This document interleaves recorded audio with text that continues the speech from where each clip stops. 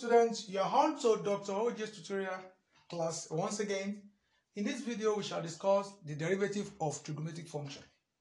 The derivative function we are going to discuss here now is sine. Sine. We want to find the differentiation of y is equal to sine x from the first principle. We want to differentiate y is equal to sine x from the first principle. How do we go about that? As usual, we have to y, we have to x, okay? Y plus delta y is equal to sine x plus delta x. Okay, by the time we do that, we now make the delta y solve the formula, so that becomes what? Delta y be sine into x plus change in x, then y comes here minus y. Okay, which is the same thing as change in y is equal to sine into x plus change in x minus what is our y? Sine x. So on the right hand side now we're having sine x plus change in x minus sine x. So recall, this looks like addition angle formula. Recall, sine A minus sine B, if you recall very well, is the same thing as 2 cos A plus B all over 2 sine A minus B all over 2. Yes. If you remember very well, in the previous class we have had under trigonometry. Okay. So with that now, we can do some substitution. You know what we have here now, before it was clean, is so we have change in y is equal to sine x plus delta x, or change in x minus sine x. So now, if you look at, you can compare this with this. We are originally we use minus. That's why we are looking for sine A minus sine B. You know, the addition version of it is different. If it were addition version, if it were sine A plus sine B, it will be 2 sine A plus B over 2 cos A minus B over 2. It will be inverse of that. Okay. Now, how do we go about it? That implies that comparing this right hand side with this one, you see that this is A and this is B. If you compare them, you compare this with this. So that implies that applying that now, changing y is equals to 2 cos x plus change in x plus, because A plus B, B is x, all over 2 sine A minus our A is t x plus change in x minus B is x there. Okay, all over 2. Please try to understand. Comparing this with this, A will be this, B will be sine x, it will be x. So you now plug in using substitution, you get this. So this one will be what? 2 cos x plus x is 2x, 2x plus change in x all over 2, then sine x minus x, that's that you have what? Change in x all over 2 left.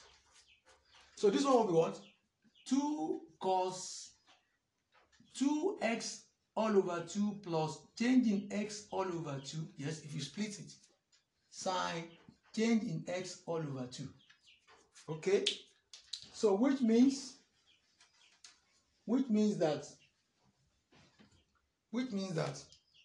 now change in y will now be 2 cos, 2x over 2, that's x, plus change in x all over 2 sine change in x all over 2.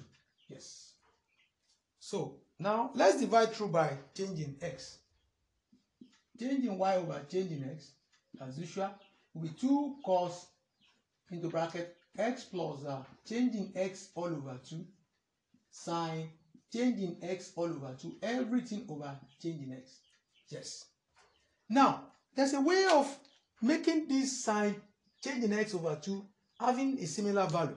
So if you divide by these two now, these two will come here. Yes, divide everything by 2 here on the right hand side. So now have changing y all over changing x is equals to cos into x plus changing x all over 2 sine changing x all over 2, the everything all over changing x all over 2. These 2 now has come down. Yes. Why did we go that way? Because there is something that is very interesting about limits. The limit of sine x over x is 1. Recall, limit of sine x over x is 1. So also limit, that is as x tends to 0 anyway. Limits as sine, limit of sine changing x all over 2 all over changing x all over 2 as changing x all over 2, or you can say changing x tends to 0 is also 1. You can see if you say sine x over x is 1 if x tends to 0. So if you are replacing changing x over 2 by x, it means sine changing x over 2 all over x again will be 1.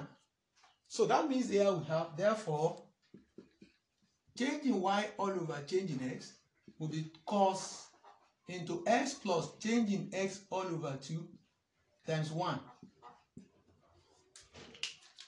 Yes, times 1. That is what it means. Okay? So that implies that the whole of it is now what?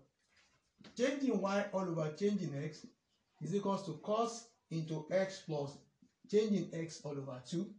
Now, taking limit of limits as changing x tends to 0 now of this, of cos x plus delta x or changing x all over 2. It means what? The y, the x will be cos into x plus, this is 0 now because you said changing x should now be 0. 0 over 2 is 0.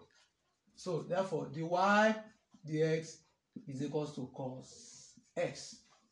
So that is the differentiation of sine x from the first principle. So with this we have come to the end of differentiation of sine x from the first principle. Don't forget to click on the notification bell so that each time I upload a video, you'll be daily notified. Stay blessed and God bless you.